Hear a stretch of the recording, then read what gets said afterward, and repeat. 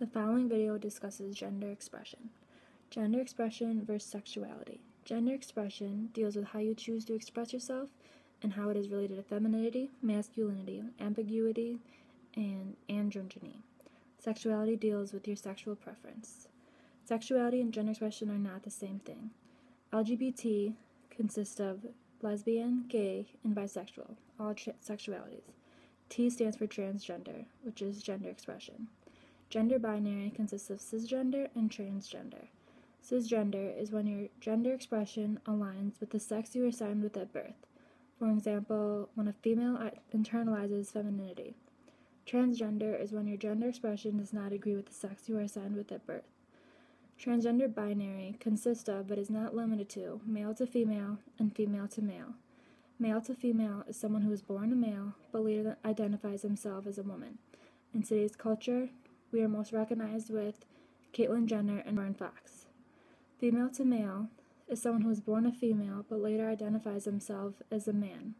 The transgender community is a minority. They are stereotyped in the media and are the targets of violence and discrimination. They have higher suicide rates and homelessness rates.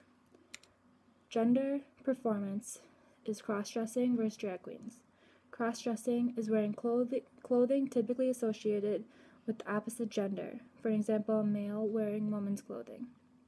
Drag queens are males who perform a stylized femininity for work, entertainment, etc., typically identify themselves as a male.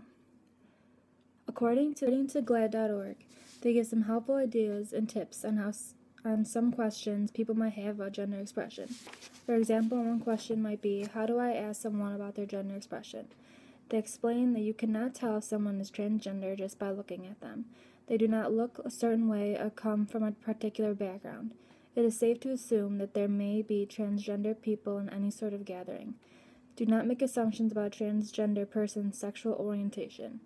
Another question people might have is, how do I know which pronouns to use? They explain that to listen to what pronouns are used when others refer to that person. For example, a close friend of theirs will most likely use the correct pronoun. If you would rather lead with your own. Hi. For example, hi, my name is Jill and I prefer she, her. How about you?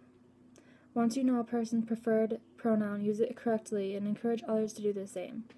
If you accidentally use the wrong pronoun, apologize quickly and sincerely and move on. Don't ask what their real name is. Respect confidentiality, disclosure, and outgoing, and understand that coming out as a transgender is very different than coming out as a gay, lesbian, or bisexual. Do not ask about their genitalia, surgery status, and sex life.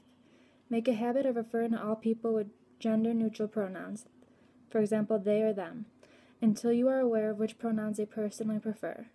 For example, instead of referring to a masculine-looking person standing across the hall as that guy over there, refer to them as that person over there.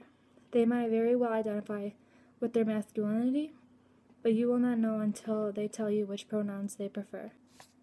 Avoid backhanded compliments or helpful tips. While you may intend to be supportive, comments like the following can be hurtful or even insulting. I would have never known you were transgender. You look so pretty.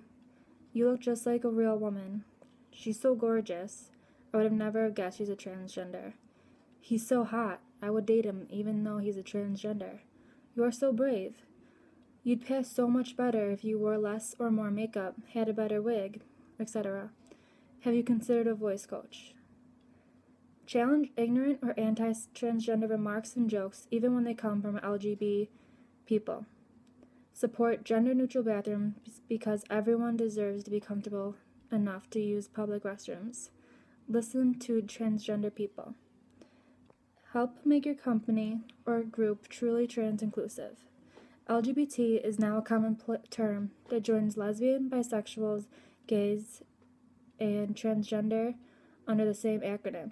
If you are a part of a company or group that says it's LGBT inclusive, remember that transgender people face unique challenges, and that being LGBT inclusive means truly understanding the needs of a trans community. At meetings and events, set an inclusive tone. At a meeting where not everyone is known, consider asking people to introduce themselves with their name and preferred pronouns. For example, "Hi, I'm Nick. I prefer the pronouns he and him." This sends a message that you are not making assumptions about anyone's gender and are free to self-identify. Start with yourself and use a serious tone that will discourage others from dismissing the activity with a joke. However, if you feel this practice will have the effect of singling out the transgender people in the room, avoid it. Also, in a group setting, identify people by articles of clothing instead of being gendered language.